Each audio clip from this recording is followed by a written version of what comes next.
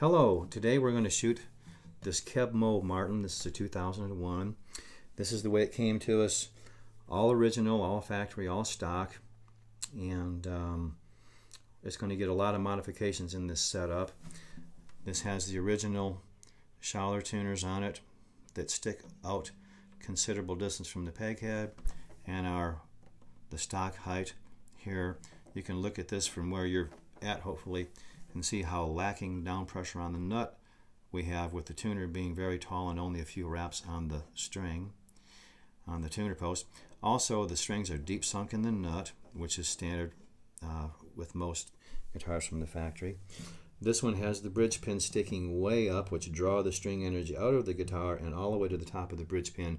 To move the bridge pin, just by design factor, that is another thing that's not optimum.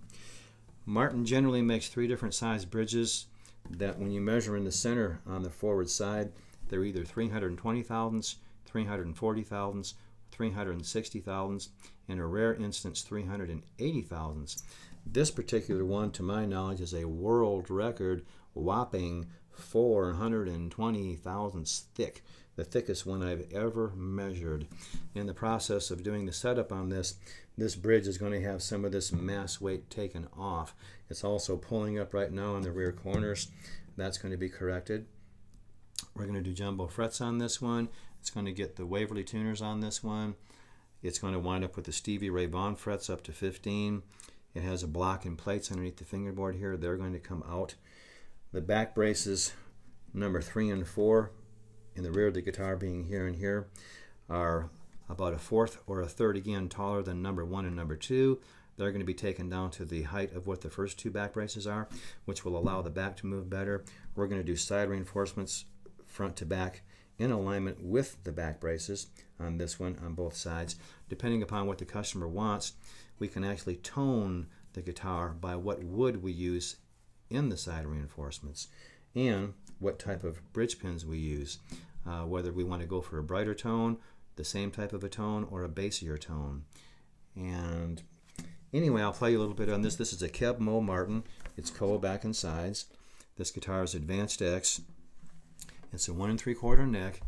It has all the makings to be a high-performance guitar, except with the pickup in it, which is under the saddle, it acts as a damper between the saddle and the bridge, which is your main string transmit area. So if you want to play acoustic guitar, not plug-in guitar, a thin line pickup under the bridge, or Fishman, whichever, any saddle pickup is what you do not want to have. Anyway, we'll play a few chords on this and let you hear it. Here's a simple little tune called Bridget O'Malley. It has no B part, just 2 A's. So all you flat pickers out there in the key of G should be able to pick up on this very easy.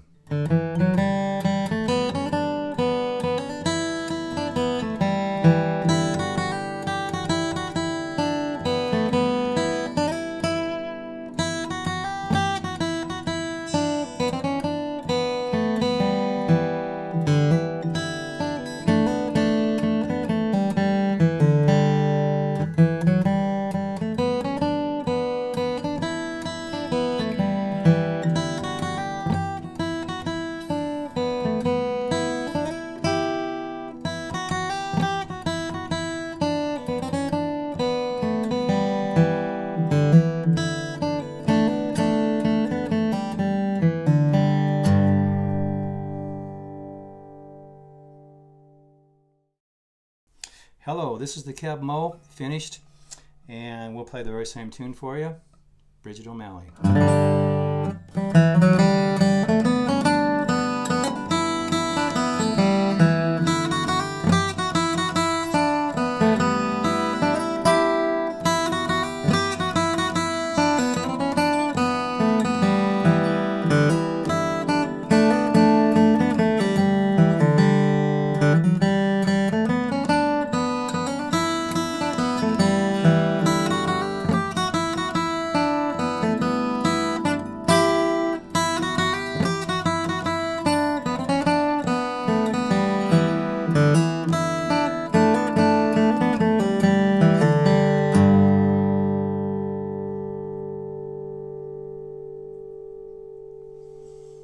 All right, we'll play a few chords on this where you can hear it in some different positions. To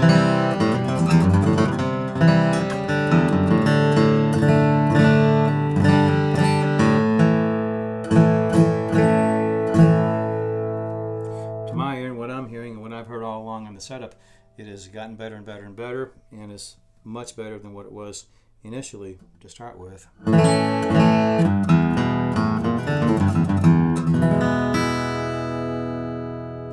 Anyway, thank you for watching.